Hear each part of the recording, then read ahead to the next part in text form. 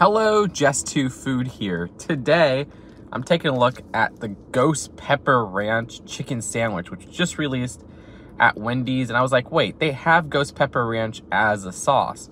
What can this entail? But apparently, that's infused American cheese with a ghost pepper design, which I was like, what? I gotta try that on a regular burger sometime. I love hacking it and putting different cheeses on like the junior cheeseburger.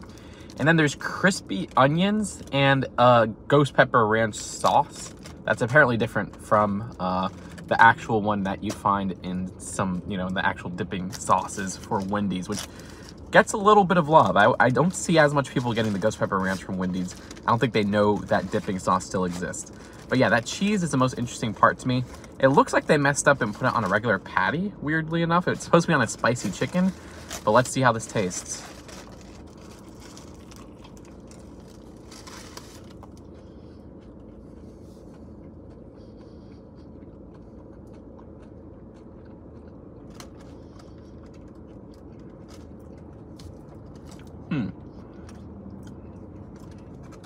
I'm gonna try this little piece of bread to really get a taste of the sauce.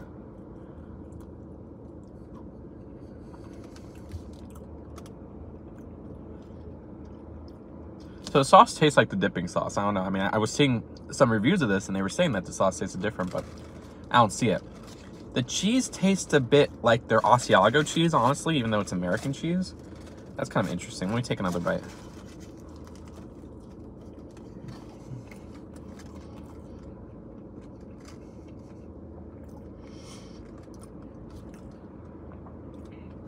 But yeah, even with this not being a spicy chicken patty, it tastes like it's a spicy chicken patty with all the stuff at the top.